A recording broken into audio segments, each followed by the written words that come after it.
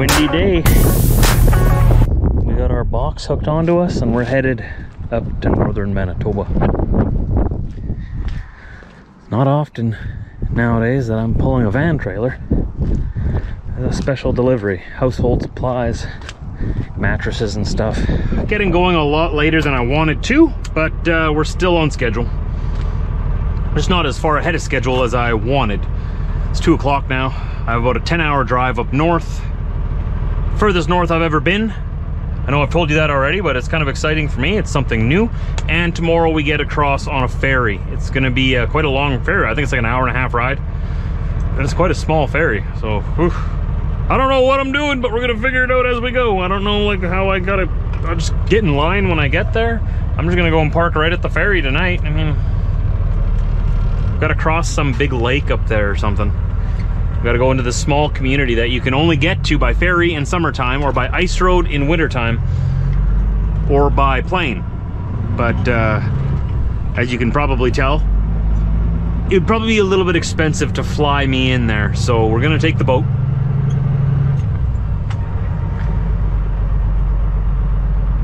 And I'm not nervous to go on the boat ride. I'm just a little nervous to, like, I don't know how the whole process works of getting loaded. Like, I don't know if there's gonna be a lineup, and by the looks of it, the ferries aren't that big. It's pretty much just gonna fit my truck and maybe a few other cars. I don't know how busy it gets. Like, what if they can't fit me on the ferry? What, I gotta wait for the next ferry? There's only 2 ferries per day and only 1 ferry on Tuesdays. So, my first time doing this is always a little bit, what would you call it, anxiety filled, or a little, always have a little extra anxiety when I'm doing something for the first time, you know? But it's not bad. I mean, I know I'll be fine. I don't know what's gonna happen, and that bothers me. I like knowing what's going on. Turn left on Highway 59. In 200 meters, turn left on Highway 59. I have to figure out where to fuel. I'm assuming they got fuel stations I can fuel at in Thompson, Manitoba. I'm gonna have to find petrol passes because there's no Flying J's up there. It's gonna be interesting. This brings me back to the days when I first started trucking. I didn't know where any of the truck stops were. I didn't know where all the fuel stops were. I didn't know how long it took to get places. Everything was new. And now I've been everywhere 10 times, and you know, I know what I'm doing for the most part. But when I go to somewhere new like this, especially up north, where there's very few services, it's very remote. Like I said, the only way to get there is by boat. I'm excited. I'm excited. We'll see what happens. I'm excited to see what happens. Something new for Trucker Josh. Doesn't happen every day.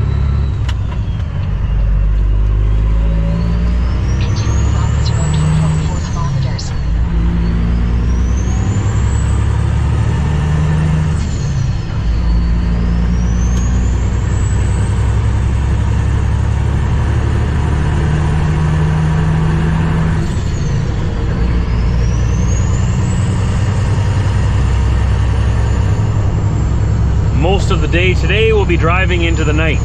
So most of the day will be night. If that makes sense. Just going over the Fairford River here, which is right by Fairford, Manitoba. You know the area? A lot of campers around here. I've never seen that before. This is a new campground? Nice, right on the river. That's awesome. But anyways, enough yapping from me. This is the Interlake of Manitoba. It's not northern Manitoba yet. This is southern Manitoba. In that direction, there's a big giant lake, and in that direction, there's a big giant lake. You just can't see it from here. Lake Winnipeg, Lake Manitoba. Once we get on top of the lakes, I believe that's where northern Manitoba starts, if I'm correct. But yeah, here's some of the scenery up Highway 6. The one road leading to northern Manitoba. There's just one.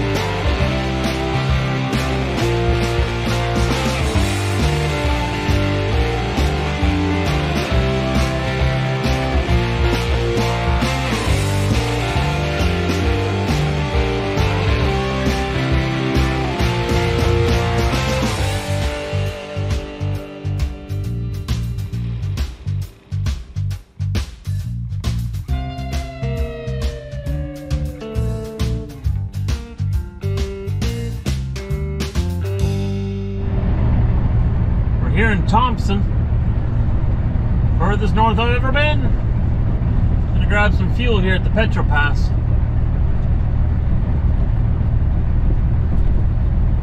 Another hour and a half Approaching north. destination in 100 meters on the right side.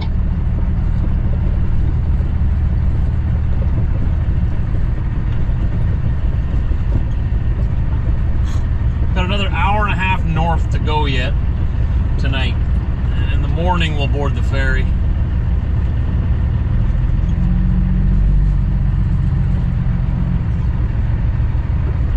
You have arrived at your destination on the right side, Petro Pass.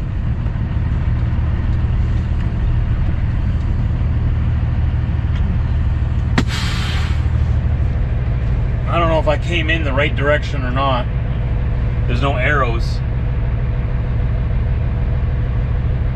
The satellite's on this side. Usually the satellite's on the driver's side, so I might have come in here backwards, but I don't think there's many people around here to care right now. I've driven over 850 kilometers today already, just in my own province. And we're only, what, maybe 2/3 of the way up towards Nunavut? My followers in Europe would get a kick out of that, I think. 850 kilometers in the UK, you'd get across the entire island, right? Pretty close, am I right? Here, it's only 2/3 of the way up. One province. There's a whole nother territory above this yet. We can go further north. If the roads went that far. I mean, the roads don't go that far.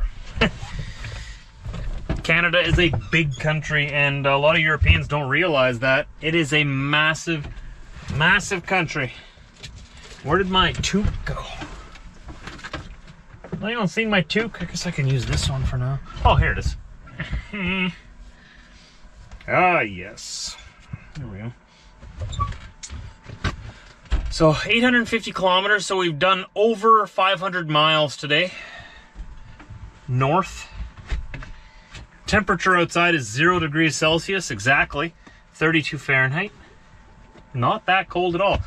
I had a light dusting of snow on my way, which stopped. It only lasted about 15 minutes, and it stopped. But like I said, the forecast for tomorrow is 100% snow. Let's hope the weatherman's wrong again.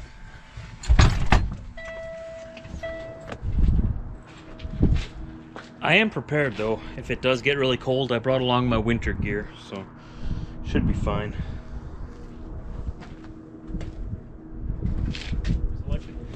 Not gonna lie, it's a little more chilly. It could be a lot worse though. So I've always wondered what it was like in Thompson, in northern Manitoba. And what do you know, it looks just like anywhere else. There's a McDonald's coming up ahead here. I mean, it's dark, so I can't really give you a real accurate depiction of what it looks like. There's a Walmart here to our right, a small one, but it's a Walmart. I mean, a McDonald's and a Walmart, what more could you ask for? There's a Mark's Work warehouse and a Tim Hortons. Just off screen to the right. This is a happening place. This is definitely civilization. Definitely. Even an A&W off to our left. Oh! Thompson, you're full of surprises. Look at this place. We're on Highway 280 now. I was really hoping it would be paved. Nope. It's gravel. 125 kilometers of gravel ahead of us. That's like 75 miles. Gravel. Talk about going to a remote community. So there's 75 miles of gravel, and then there's an hour and a half ferry.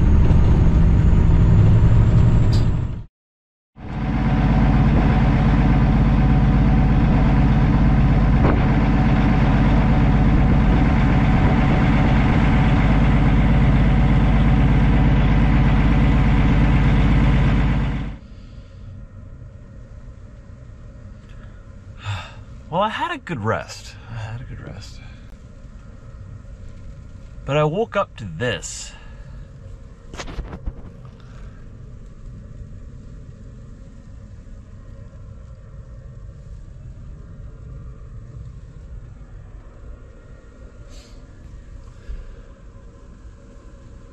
Gross. I guess you can't read that sign through here. That is Manitoba Infrastructure and Transportation. It's MV Joe Keeper Split Lake York Landing Ferry. It's supposed to be here at 10 a.m. in 1 hour. Less than an hour. I hope they didn't cancel it in this weather. This is where I'm going to drive onto it, right here. I wanted to park in such a way that it was very obvious that I was here first, that I want to get on the boat. Because it's not going to be a very big ferry. And I got here first. But there's nobody else here. So this guy's here, but he's like delivering a snowblower or something. I'm guessing to the reserve here. Oh, I'm gonna wake myself up. I got an hour and a half, well, an hour before the ferry gets here. I guess I'm boarding shortly after that. And then at 10:30, so it's just after 9 o'clock now, at 10:30 it leaves. I'm gonna take you on this vlog today, because we didn't film much yesterday, it got dark right away. I'm gonna go across the lake. And then tomorrow's video, we'll start on the other side. Not too sure what to expect. I was kind of hoping for much better weather, for better scenery, and better footage. Guess we'll do what we can. This is Canada.